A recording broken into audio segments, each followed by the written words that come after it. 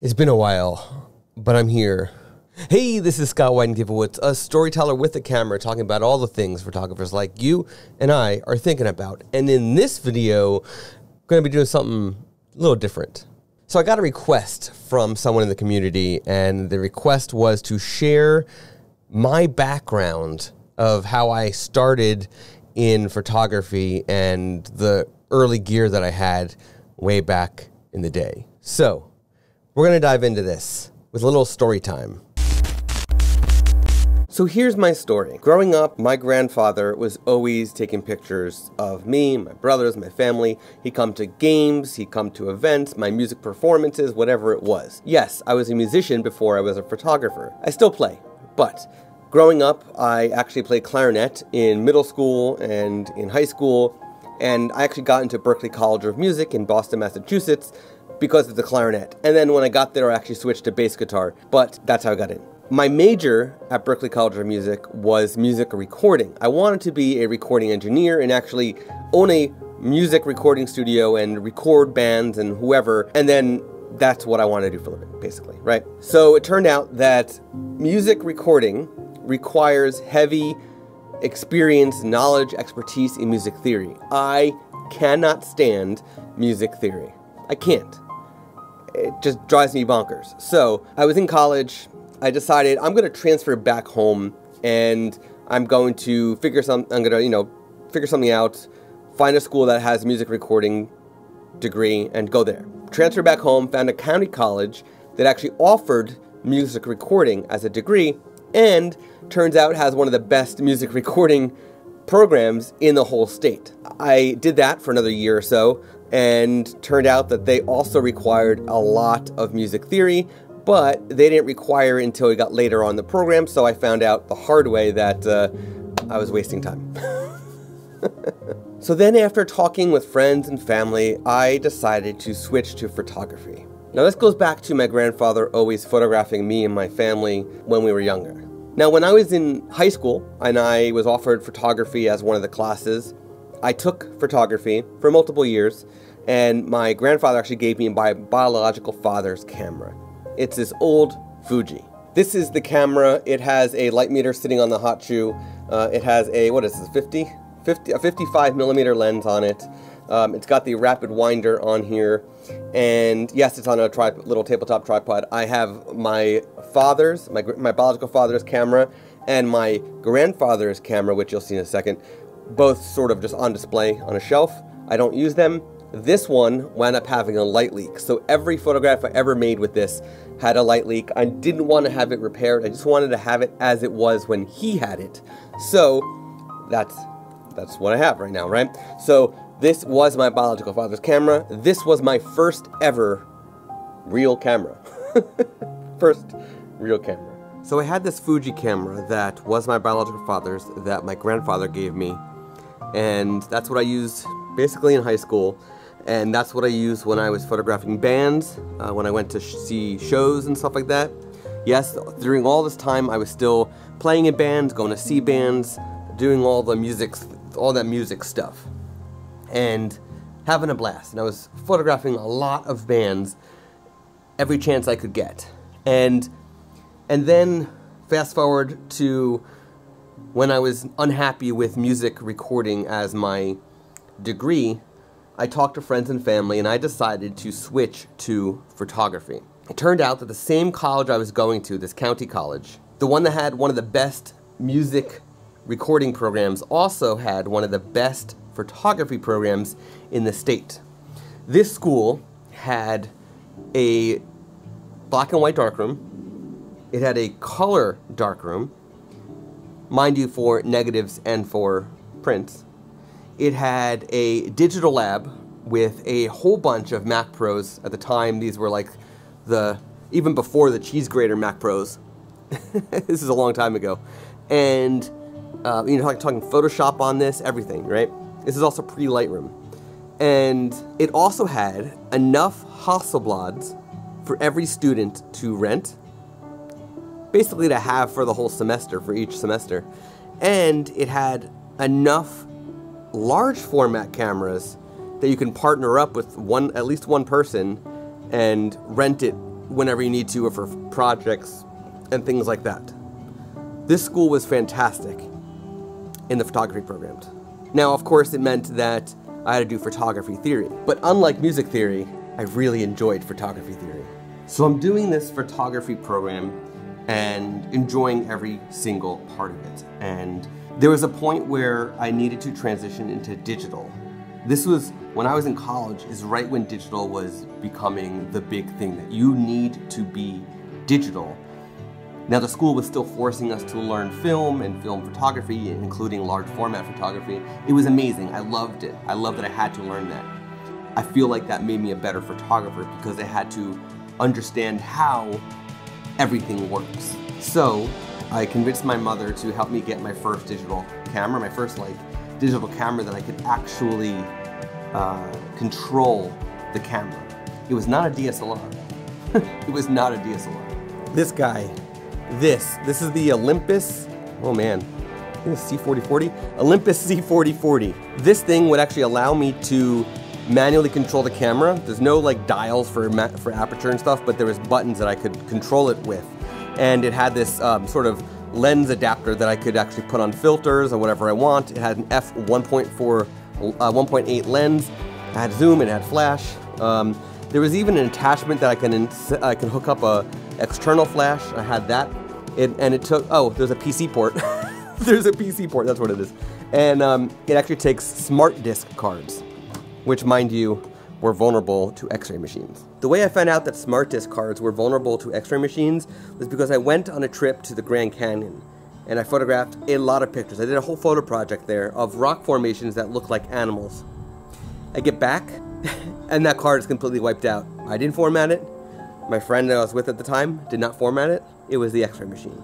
I had the C4040 and eventually we started doing full studio work. This is when I started learning about studio stuff, and I started apprenticing for two photographers that were local to where I lived at the time, and they were both portrait photographers, and they were amazing.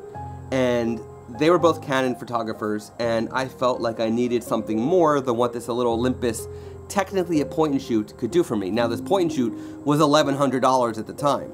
Now you can get a point and shoot like that for under $100. I said to my mom, I need to upgrade. I need to get a DSLR camera, one that allows me to change lenses, allows me to do more, that will be faster and higher resolution and things like that. And at the time, now mind you, I had Nikon lenses because my grandfather gave me some lenses and he told me go Nikon. So Nikon's in my blood.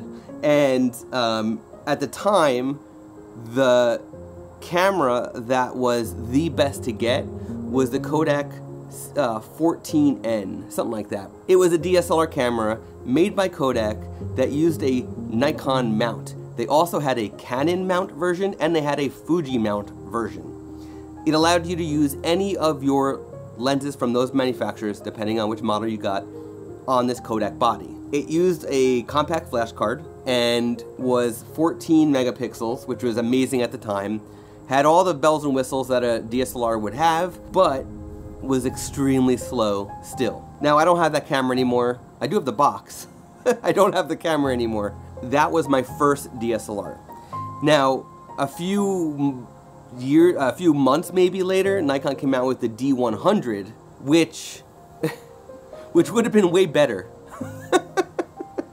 This Kodak camera was complete junk, sadly, but it was my start into the world of DSLR.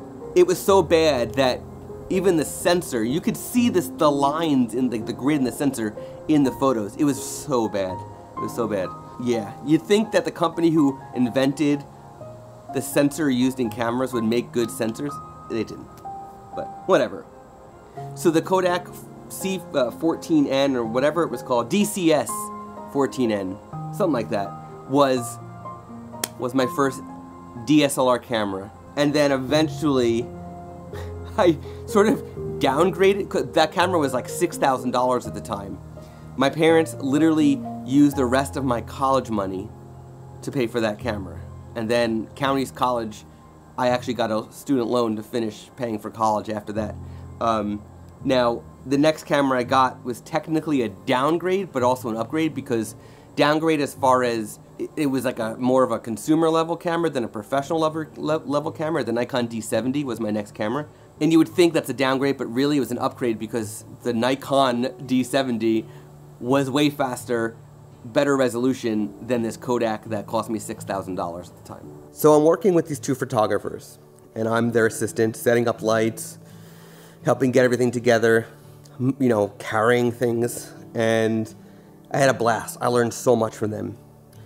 And then I got a job offer to be a photo assistant for a forensic photography company. A company who gets hired by attorneys to photograph either a crime scene or an accident or some sort of document or anything like that that has to be certified for legal purposes.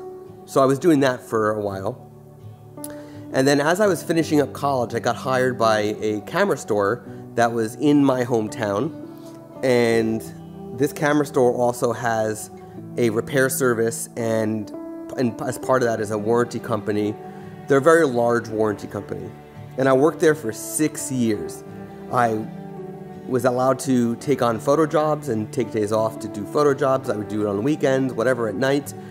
And I'd build up my portfolio while also having access to borrow or rent or buy quality equipment.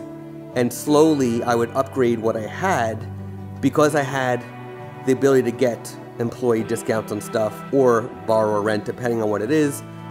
I would be able to do that. So I built up my portfolio by using what I had available to me from my employer, and also by assisting and getting gigs from referrals wherever I could.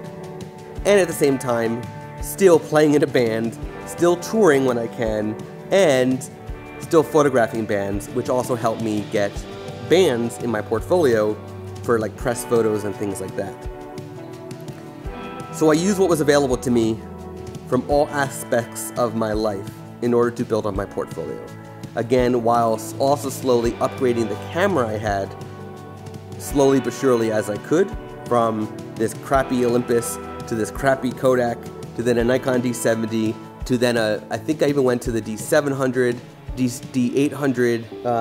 I even had a D1 at the time, or a D2 for a little bit, because I wanted the pro body, and then I realized I like the smaller bodies better than I like the big clunky bodies. Hence why I'm now using a mirrorless Nikon Z7 II is what I'm filming on right now. I use a Nikon Z6 and Z7 II right now as my main cameras. Lighting wise, I have bounced back and forth between a bunch.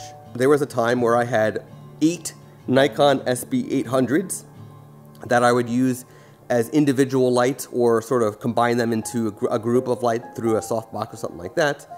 I have gone to strobes, I've gone to tungsten, I've gone to LEDs. I've got a little bit of everything, but again, I've upgraded from low quality ones to better ones over the years. Now my go-to is basically the Godox 8600 Pros are my main lights, and then I have small strobes as fills. I've got a bunch of different LED lights. I mainly use that for headshots and for video, but I've got those available to me as well. So one thing I forgot to mention is that along the way, my grandfather gave me his Nikon F when he decided to go digital, and actually got the Nikon D750, I believe it was. And so when he went digital, I inherited his Nikon F, and all the lenses and the flashes he had, and all the equipment that he had for film days when he transitioned to digital. I don't use it. It does have film in it. It does work, but I don't use it because I cherish it too much, and I don't want to risk doing anything to it. So with that said, thank you for asking this question. Thank you for listening to my story, my journey. If you have any questions, if you need help with your story, with your journey, if you want to know more, dig into more about equipment or anything, how I got from doing band photography to now doing proposal photography, whatever it is. If you have any questions for me, please comment, please send me an email. I'd be happy to make more content for you answering those questions. So in the meantime, thank you for watching, and I'll see you in the next video.